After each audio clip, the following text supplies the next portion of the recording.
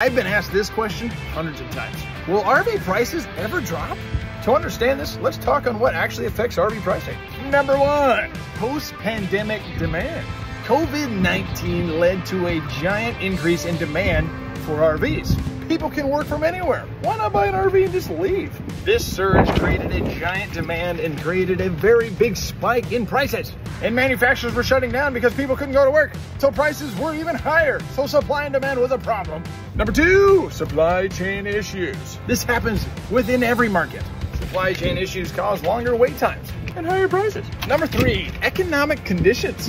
Factors like interest rates, inflation, and consumer spending power all affect RV pricing. If interest and inflation keeps going up, that may reduce spending power, potentially leading into a decrease in demand and a subsequent drop in prices. Lastly, number four, seasonal trends. During the high demand of spring and summer, prices go up. Low demand in winter, fall, prices go down. Depending on what model and what brand you're looking for, there has been some what we call decontenting, so prices have gone down a little bit compared to the 2020 year, but there was also less supply and a very high demand, so it kind of fluctuates.